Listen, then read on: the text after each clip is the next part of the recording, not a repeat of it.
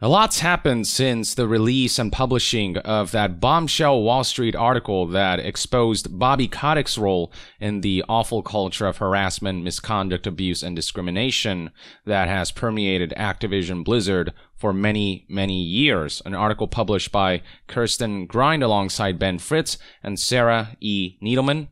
This is the article in question, and just to quickly summarize stuff that was exposed through this report, more harassment and discrimination allegations against numerous Activision-owned studios like Sledgehammer Games and Treyarch. It was highlighted how when J. Allen Brack was fired as a scapegoat after the DFEH lawsuit, and Activision assigned two co-leaders, Mike Ybarra and Jen O'Neill, male and female, they were not paid equally, with the female being paid less. This is a company that's facing mass scrutiny because of discrimination and pay disparity, promising to do better only for them to do exactly what they're being accused of while they're being accused of it. And after Jen O'Neill resigned from the company, sick and tired of dealing with their bullshit, she revealed that she was harassed earlier in her career in Activision, and not much was done about that. And then that brings us to Bobby Kotick himself, who faces a slew of allegations, as reported by the Wall Street Journal, which goes into detail about how he knew about abusers and often shielded them and ignored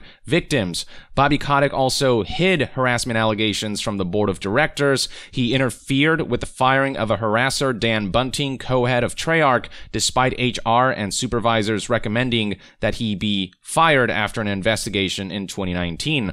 Bobby Kotick came in and said, no, we're going to keep him. Given how much money Dan Bunting has made the company through the Call of Duty franchise, of course, Bobby Kotick would prioritize keeping an abuser on board instead of looking out for the human beings under his leadership. And as if all that wasn't enough, Bobby Kotick himself is being accused of being a harasser and abuser, having taken former Blizzard co-lead Jen O'Neill to a party where there were scantily dressed strippers and where a DJ encouraged females to drink more so men could have a better time.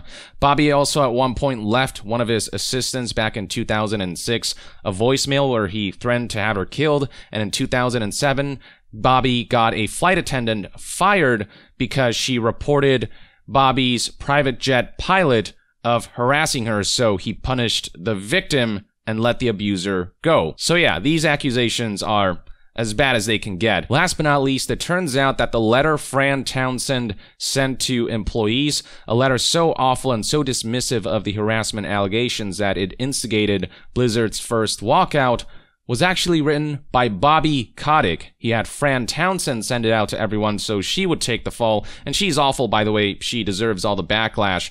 But the letter itself was written by Bobby. He shielded himself through Fran, and then he pretended like he was sorry about that statement to do damage control as if he weren't the one who wrote it. So yeah, this guy is a real piece of work. He's a real snake. Since then, Activision Blizzard employees have been protesting more fervently, with a better ABK tweeting that they have instituted their own zero-tolerance policy, calling for CEO Bobby Kotick to be replaced. And on top of all that, this instigated a second Blizzard walkout. We're staging a walkout today. We welcome you to join us. And despite the short notice, a decent more than 100 people showed up at the walkout, which is impressive considering it was called 2 hours before it started, and most employees are working from home. And the Wall Street Journal itself wrote its own article about how Activision Blizzard employees are now demanding that Bobby Kotick tender his resignation as CEO of Activision Blizzard, as he has proven to be an ineffective leader. Sure, he knows how to make money, but that's not what makes a good leader. A good leader knows how to both lead the business successfully and lead its people and take care of its people. From there, more news broke out about the whole Jen O'Neill and Mike Ybarra situation. This is something that I haven't covered before. Here's IGN's full article in question, and Mike Ybarra in a Slack channel sent messages to employees trying to clarify what happened and said that Jen and I shared with management that we wanted to be paid the same to co-lead Blizzard together. Jen and I were both on existing contracts. I ran Battle.net and online products, and she ran Vicarious Visions, so our pay was different. You've got to love how he specifically uses the word different instead of flat out saying she got paid less. The first time both Jen and I were offered a new contract, it was the same across both of us for the new co-leader of Blizzard role, so our compensation was going to be the same, basically making it seem like it just took a little bit of time, but eventually Jen was offered equal payment as Mike. But it turns out Mike was downplaying the situation with Jen O'Neill coming in and saying, whoa, wait a minute, there's an important bit of context that's missing here, and here's how IGN described her clarification. Jen O'Neill seemingly sought to clarify the situation further, adding details that Ybarra had not mentioned, saying she didn't want to be involved in a debate on Slack and that she hadn't received an equivalent offer until after she had tendered her resignation. This is important. It took Jen O'Neill threatening to leave the company for Activision to finally be like, okay, fine, we'll give you the same pay as Mike, which should have been a given considering the two held the same job, co-leader of Blizzard. There was absolutely no reason for equal pay to be delayed in any way, shape, or form, and the fact that it was only after she tendered her resignation that the equal pay offer was made goes to show how much discrimination has seeped into the company and how much discrimination there still is in the company's leadership. Here are some direct quotes from Jen. When Mike and I were placed in the same co-lead role, we went into the role with our previous compensation, which was not equivalent. It remained that way for some time, well after we made multiple rejected requests to change it to parity. Now, Jen does point out that Mike joined her in requesting the company that the co-leaders be paid equally, given that they're holding the same job with similar responsibilities. Her statement then continues with, while the company informed me before I tendered my resignation that they were working on a new proposal, we were made equal offers only after I tendered that resignation, and she emphasized that she did not want there to be any misunderstanding about when I was offered equivalent compensation. So yeah, she doesn't want any aspects of the discriminatory circumstances here to be downplayed in any way, shape, or form. Now, since the Bombshell Wall Street Journal article, Activision Blizzard has been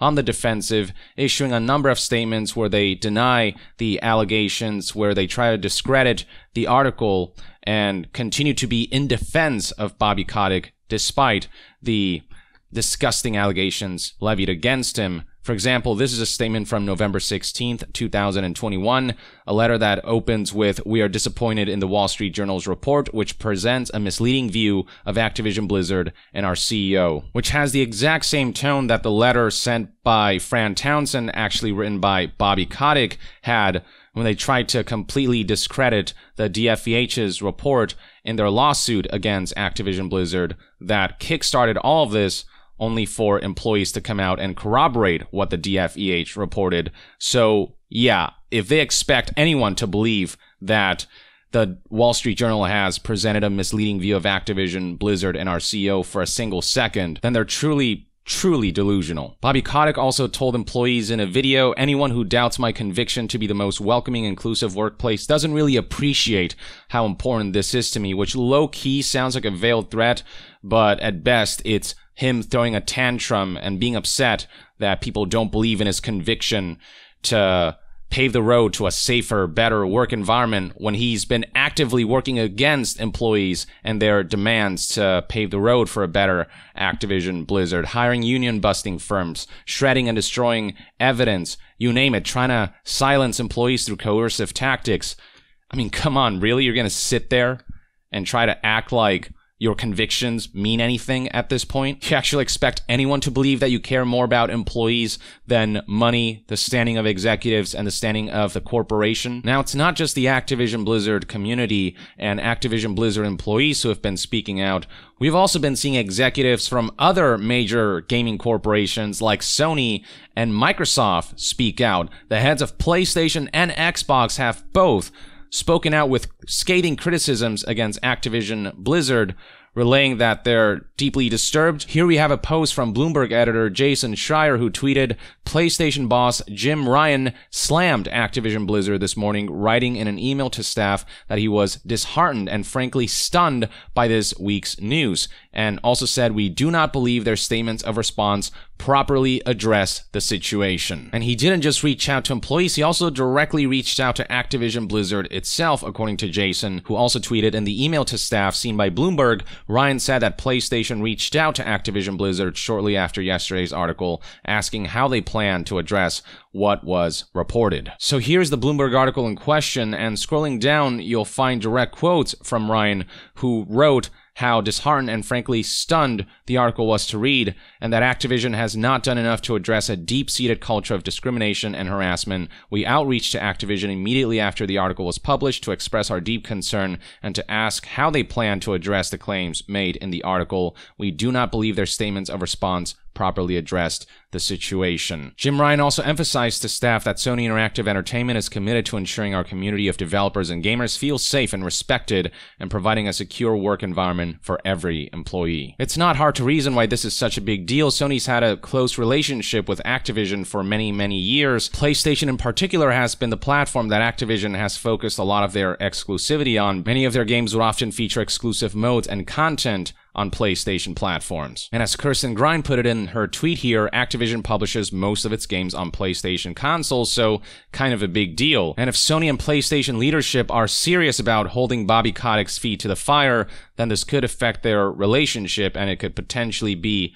a detriment to the Activision Blizzard business. But that is if Jim Ryan and Sony and PlayStation leadership plan to go beyond a sternly worded email to Activision Blizzard and a reassuring message to employees. Now, it's not as if PlayStation doesn't have a history of delisting major games in the past over controversies. Recall that Cyberpunk 2077 was at one point removed from the PlayStation Store because of how poor the state of the game was at launch. Moving past Jim Ryan, Xbox boss Phil Spencer also joined the chorus of industry professionals criticizing Activision Blizzard, telling staff in an email obtained by Bloomberg that Xbox is evaluating all aspects of our relationship with the embattled publisher. This is also a big deal given that Xbox is one of 3 major console gaming platforms, and given that, like with PlayStation, Activision's had a long-standing relationship with Xbox, and that could be affected by this report if Activision Blizzard doesn't take appropriate action, like firing Bobby Kotick. Jason Schreier added additional insight with Xbox and PlayStation both now sending out forceful internal statements about Activision Blizzard. Pressure is growing on the board to remove embattled CEO Bobby Kotick. Spencer said he and his executive team are disturbed and deeply troubled by the horrific events and actions at Activision Blizzard following this week's revelations that Bobby Kotick knew for years about sexual harassment and was himself a perpetrator of misconduct. In response to this scathing criticism from Xbox and PlayStation, an Activision spokesperson tells Bloomberg, "We respect all feedback from our valued partners, and we are committed to the work of ensuring our culture and workplace are safe, diverse, and inclusive." Translation, okay, whatever, cool. Bobby Kotick is still our man. Let's get one thing motherfucking straight. So long as Bobby Kotick remains CEO of Activision Blizzard, this workplace culture will never be safe, diverse, or inclusive. Get him out. Here's the Bloomberg article covering Phil Spencer speaking out, noting how in a staff to email, he said what was already quoted in Jason's tweets. Alongside, this type of behavior has no place in our industry. Spencer also went a step further than Jim Ryan by saying he would take action. The article notes how Activision has a long history with Xbox and talks about a petition that I'll bring up in a bit.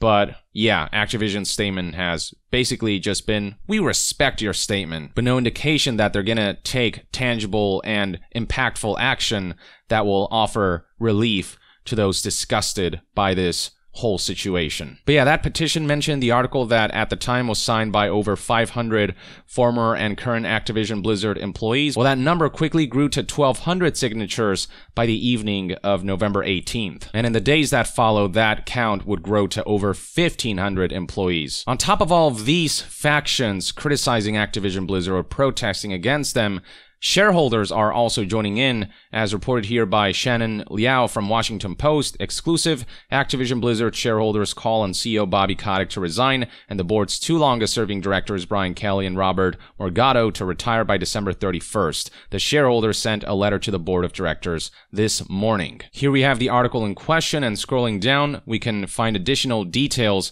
like this quote from the letter sent by SOC Investment Group, which reads, "In contrast to past company statements statement, CEO Bobby Kotick was aware of many incidents of sexual harassment, assault, and discrimination at Activision Blizzard, but failed either to ensure that the executives and managers responsible were terminated or to recognize and address the systematic nature of the company's hostile workplace culture. And they threatened that if CEO Bobby Kotick and board of directors members Brian Kelly and Robert Morgado don't retire and resign by December 31st, then the SOC would not vote for the re-election of the current directors on the board at the next annual shareholder meeting in June, and they would urge other shareholders to follow. And here we have another quote from SOC Executive Director Dieter Weisenegger, who said after the new revelations, it's clear that the current leadership repeatedly failed to uphold a safe workplace, a basic function of their job. Yeah, Activision Blizzard needs a new CEO, board chair, and lead independent director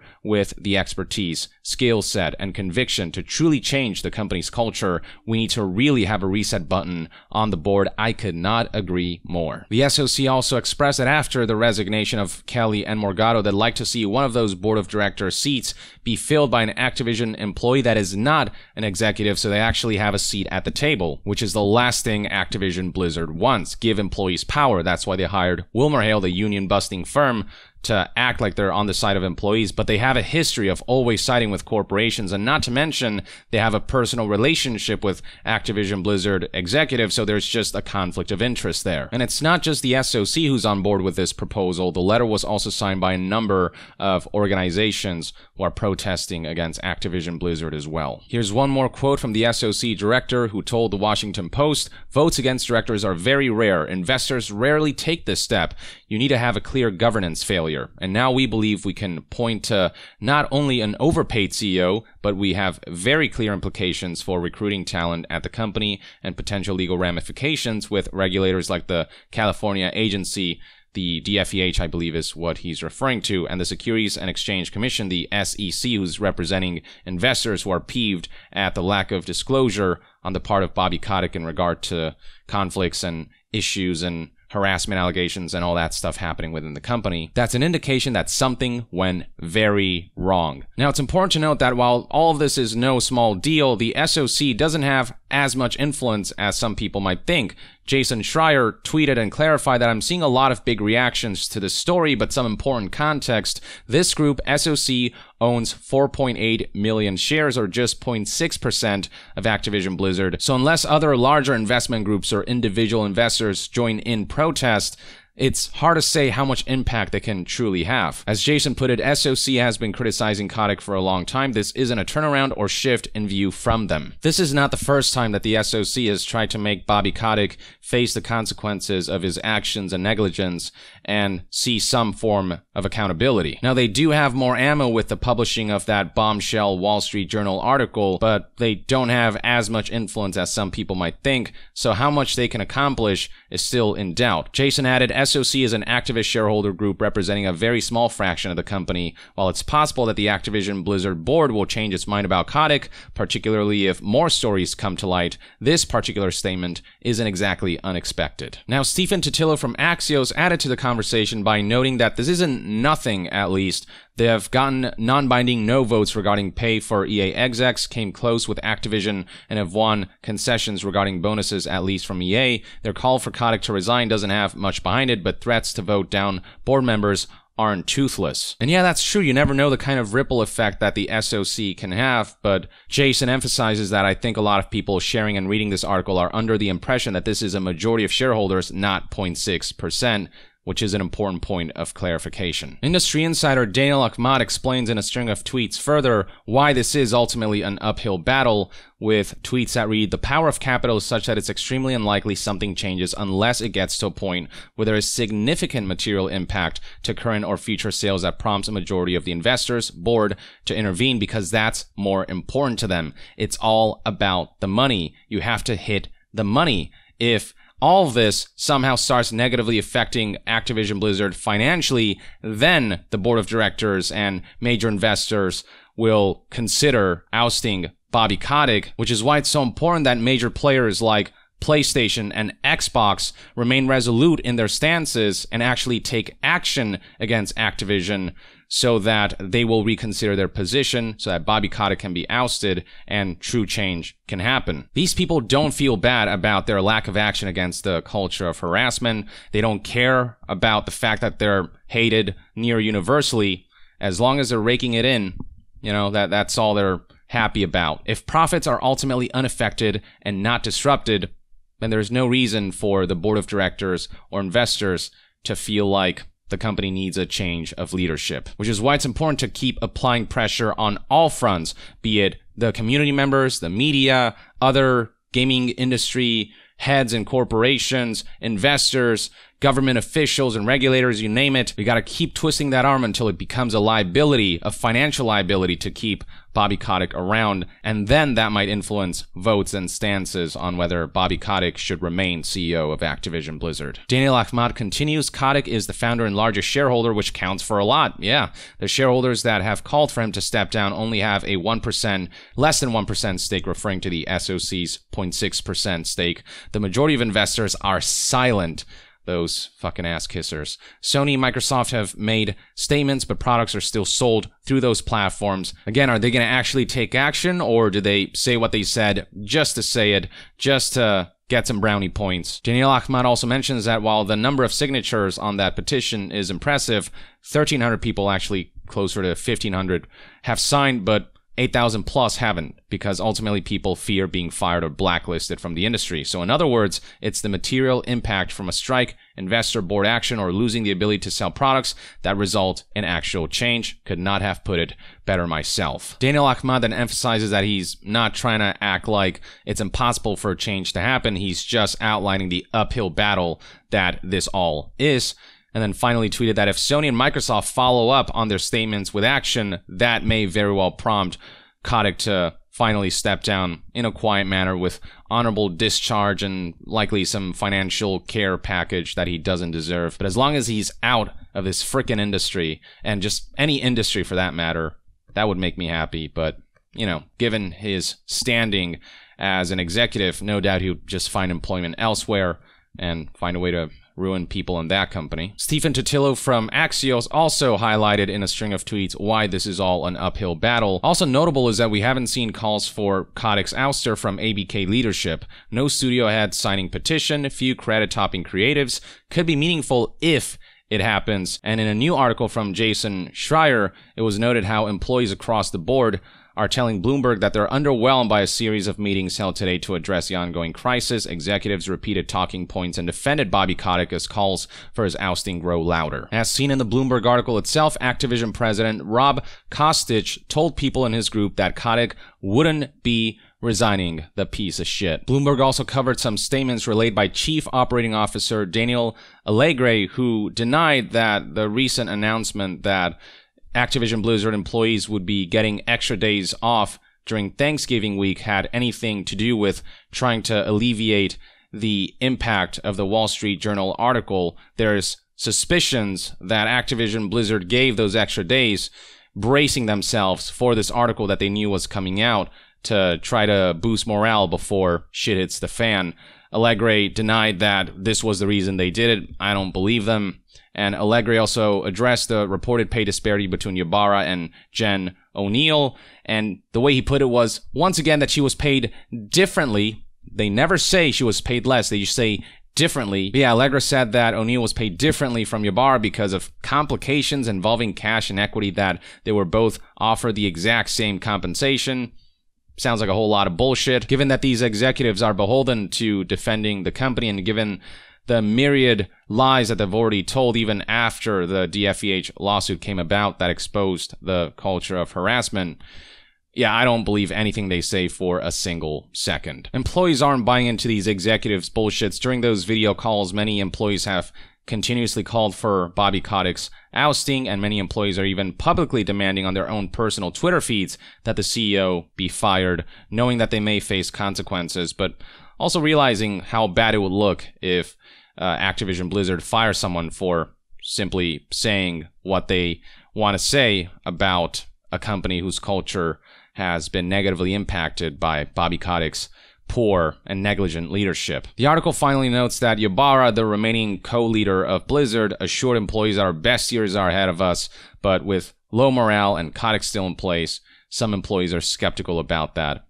As am I. Until Bobby Kotick's gone, I will never believe that Blizzard has their best years ahead of them. But as I previously mentioned, it's going to be an uphill battle, especially considering when the board of directors who have the power to oust Bobby Kotick is comprised of longtime friends and pals of Bobby Kotick's, described as an old boys club that's made lots and lots of money by sticking with him. So on top of personal relationships between CEO Bobby Kotick and board of directors members getting in the way of them being able to render an unbiased verdict on his standing as a leader, they're also all just greedy fucks, and as long as Bobby Kotick is making the money, even if it is at the expense of customers and employees, they're more than happy to keep him around. Morality does not come into it one bit. There is no telling what the future holds. There is no telling whether enough action will be taken across the board from various factions. But an opportunity has certainly presented itself, especially with that Bombshell Wall Street Journal article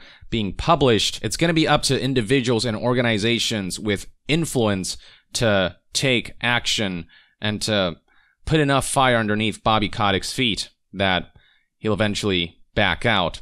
I'm looking at you, Xbox and PlayStation especially. You've said your piece.